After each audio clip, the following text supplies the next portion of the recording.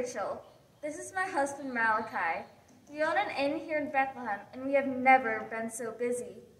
All the inns and hotels in this area are full, and we have many lodgers here. A young man came to our door today to ask for lodging, but I had to tell him there was no room. They had already tried every inn in Bethlehem, and the man seemed very anxious. I saw that the girl was going to have a baby, though, so I asked my husband if they could stay in our stable. He agreed. At least it would be warm there. The stable is in the back of our house, and it wasn't much, but it was the best we could offer. I asked my wife to bring them some food and show them the way. They told me their names were Joseph and Mary. You may be wondering about Mary and Joseph and why they came here to Bethlehem. To tell that story, we need to go back in time, about 2,000 years ago in a little town in the northern part of Galilee, a town called Nazareth. Mary's friend Miriam will tell you what happened. Shalom. My name is Miriam. I live in Nazareth, not far from the well, where the women go to draw water for cooking and washing. That's where I met Mary. She is my best friend, and we tell each other everything. She is betrothed to a handsome boy named Joseph, and they will be married in a year. There's a lot of talk about the coming of the Messiah these days. People have been looking forward to his coming for centuries, but there's a special feel of expectancy now. A few months ago, Mary came to me with this news. She said a messenger from God, an angel, had a wonderful announcement. Mary was confused and afraid, but the angel said, "Do not be afraid, Mary. You have found favor with God. You will conceive and bear a son, and give him the name Jesus. He will be great. He will be Son of the Most High. God will seat him at the throne of his father David, and he will rule over the house of Jacob forever. His kingdom will have no end." You can imagine the thoughts racing through Mary's mind. How will this be? Joseph and I are only betrothed. We won't be married for a year. The angel answered, "The Holy Spirit will come over you with the power of the Most High. Because of this, your son will be holy. He will be a child of God." And it came to pass in those days that there went out a decree from Caesar Augustus that a census should be taken throughout the Roman Empire. Everyone then went to register himself, each to his own hometown. Joseph went from the town of Nazareth in Galilee to the town of Bethlehem in Judea, the birthplace of King David. With Joseph was Mary, his supposed wife, who was great with child.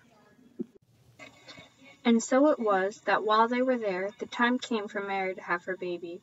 She gave birth to her firstborn son, wrapped him in swaddling clothes, and laid him in a manger, because there was no room for them in the inn.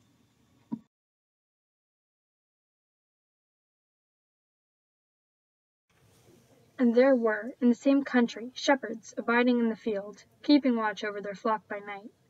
An angel of the Lord came upon them, and the glory of the Lord shone over them.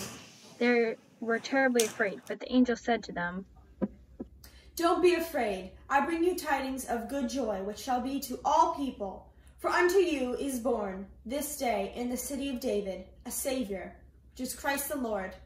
And this shall be a sign unto you. You shall find the baby wrapped in swaddling clothes, lying in a manger." And suddenly there was with the angel a multitude of the heavenly host, praising God and saying, "Glory to God in the highest, and on earth peace, goodwill toward men." Let us go unto Bethlehem and see this thing which is come to pass, which the Lord has made known unto us. So they hurried off and found Mary and Joseph, and saw the baby lying in a manger. When the shepherds saw him, they told them what the angel had said about the child. All who heard it were amazed at what the shepherds said. Mary remembered all these things and pondered them in her heart. When the shepherds returned home, glorifying and praising God for all the things they had heard and seen, it had been just as the angel had told them. The baby was named Jesus. The angel had called to him before he was conceived by the womb. God's gift of his Son was not just for some people. Jesus was a gift for the whole world. So God placed a star in the sky to announce his birth.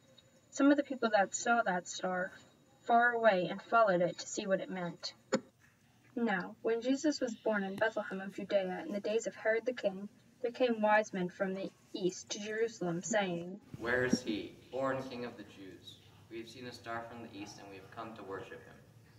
And so they left, and on their way they saw the same star that sat in the east.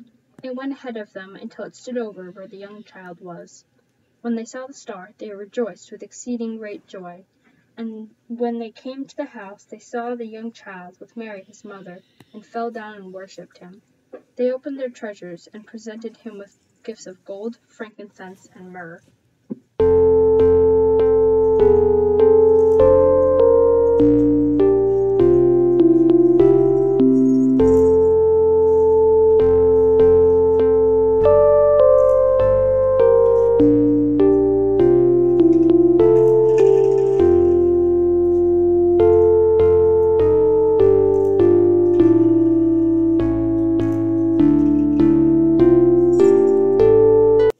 For unto us a child is born, unto us a son is given, and he will be our ruler. He shall be called Wonderful, Counselor, the Mighty God, the Everlasting Father, the Prince of Peace.